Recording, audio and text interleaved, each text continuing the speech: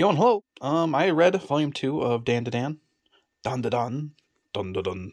However you want to pronounce it, it's really not a big deal. And in volume 2, things kind of, where we left off before is that they were actively running away from Turbo Granny. And for the meantime, they kind of managed to defeat Turbo Granny. But it turns out that all these like lost, disappeared girls that Turbo Granny was kind of protecting. And that's why she's hanging out in that tunnel. It seems like for now they managed to defeat Turbo Granny. They head back home. They're actually eating the crab that came from the giant Turbo Granny crab, which is kind of weird and hilarious. But then it's like the adventure seems like it's over. You know, Okarune's just like, well, I guess he's kind of wondering, like, you know, it's like, oh, well, anyway, I guess this is over. I don't know if if you're gonna hang out later or not. I guess it doesn't really seem like it. So Okarune just kind of starts to leave. Ayase's like, oh, see you later. See you tomorrow. Like, oh, they're like, she's actually expecting to see each other tomorrow. So like, wait, huh? Oh. Cool. So the relationship kind of develops. Like, they're actually friends now after all this and stuff. They're actually, Ayase actually, tells Okarune that, hey, I wanna keep hanging out. Let's be friends. And because like it's obviously a signal of friendship that she wants to actually hang out. So Okarune's like, oh geez, I'm expected to see her tomorrow. This is kind of nuts. He's going over like how he's going to introduce himself and stuff. What happens here is I kind of flipped over it. So like during when Okarune's in class, he still sees like he's still nervous. He's still kind of like unsure about himself and all that stuff. And this is kind of like the main point of this little storyline here, is that Okarune is still like not confident with himself, insecure, and he goes to the bathroom and he's like whoa, so he's like, oh no, well, shit, he never got his family jewels back. He seemingly got the, oh geez, this is like hard to explain. So he's still incomplete. So something's still messed up with him, and this is like all internalized with him. It's Turbo Granny kind of stole it from him, and we kind of see that he just hasn't really improved in his self-motivation and maybe how he thinks about himself, and that's kind of why he's missing his pieces like that. So that's kind of like the core of the storyline. So he was thinking maybe, oh, she's not into me, she's trying to avoid me, whatever, but they run into each other on accident here. And I've been looking for you all day. Well, me too. And so, but because he's talking to her, it kind of starts rumors with all the other girls and a bunch of other people in school, and that's kind of the main conflict with the story in this whole middle part. Then we're introduced to this girl, and she acts like she's nice, and she likes it when she makes boys like pay attention to her, but really she wouldn't really give them the time of day. She just makes them think that to make her feel good about herself. So she acts nice to Okarune earlier, like right here. But it was just an act. So he's being manipulated. This would be really bad for your self-motivation, self-worth, if something like this happens. So Ayase actually sees this happen, and that she kind of takes revenge on her real quick. And this is like where the rumors really start spreading about them, because now Ayase is like being protective of them, and that's kind of the big development.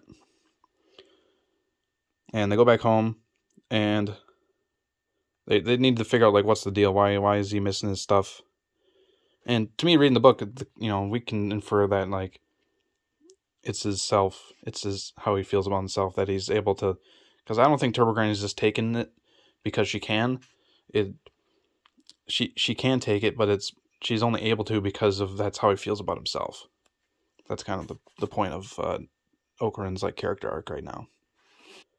And so they conclude that he still has like a part of Turbo Granny inside of him, and so they lock Turbo Granny in this little cat fortune charm.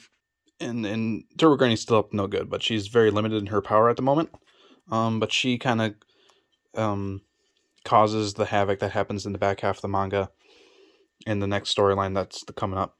So, and also notice whenever Okarune transforms into his Turbo Granny state, he becomes super depressed. I'm so bummed. Oh, this stressed me out. Super bummed. All his insecurities come out, right? So those were down there in him already, and this is just the self-expression of how he actually expression of how he feels. And it's played off for comedic effect, which is, this is all Turbo Granny's doing. He still has his balls, and he took them and put them into little gold spheres and lost them, apparently. And so they're searching for them, and there's no use. But flip a few pages ahead. Oh, because this guy was spreading the rumors between the two of them, so he turns into Turbo Granny mode.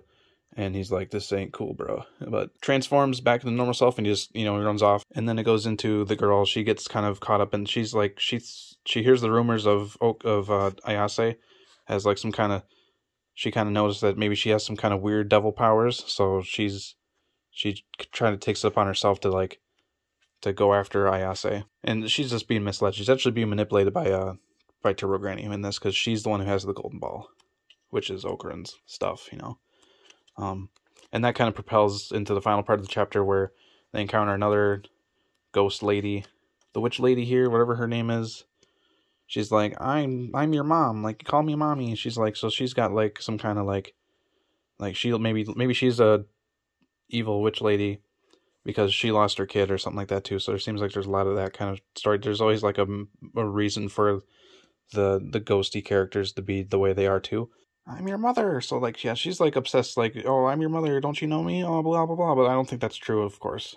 So that's kind of like, she's, this is kind of her obsession and what caused her to be haunted in the first place.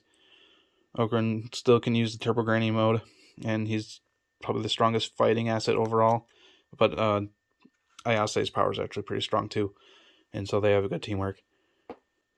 And the other girl gets captured by her, eaten, and together Ayase and Okurin use their power and actually manage to save her. And now at the end of the volume, it's time for again kind of for the climax of the story to happen, where the actiony bits come out and where the characters will take care of maybe defeat this new bad lady witch. This book overall was a little bit faster to read, so because it was just kind of like the climax to the Turbo Granny stuff, the setup when they're at school, and for me that was the most interesting part because it actually had something to do with the two characters and their relationship and their dynamic and Okurin's current development. Yeah, Volume 2 of DanDaDan is really good. I'm really excited to read Volume 3. It's probably going to be a while before Volume 3 is published. But this is really good. And DanDaDan is also really good. So if you haven't read, Volume 1 or 2 DanDaDan, I'm trying not to be super spoilery, but this is kind of a spoiler review, so I recommend it a lot. Keep reading it. I'm sure there's a lot of people who are ahead online, but I don't really read a manga online that much. It's not really a big deal to me.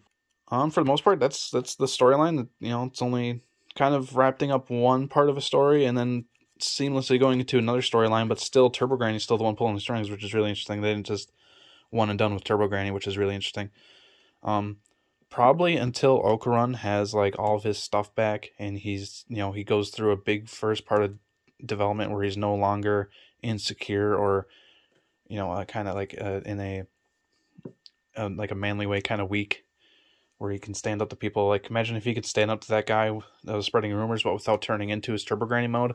Once he has like that level of development, he will be free of the Turbo Granny stuff. Maybe they'll still have the ability somehow.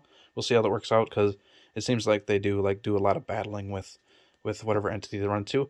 And hopefully after this storyline is through, we get another Okurin story where it's primarily about like an alien. I want to see more aliens, because so far we've had Turbo Granny and this other witch lady, whatever kind of thing she is. I don't think it's listed in the back. I want to see some aliens. So I want to see how this universe works with aliens, because we've seen one set of aliens and it was kind of one and done. They were going after Ayase, they wanted to reproduce and stuff, and that's kind of like Ayase's character development, that she's looking for a partner that doesn't just want her for her body. So it's kind of like that might be a big thing for her. So I want to see that development. So I'm really happy that I want to get reading on Volume 3 real quick. So hopefully it's not coming out, and hopefully it's coming out not too long. So yeah, that's all I got for right now. So yeah, thanks. See you later.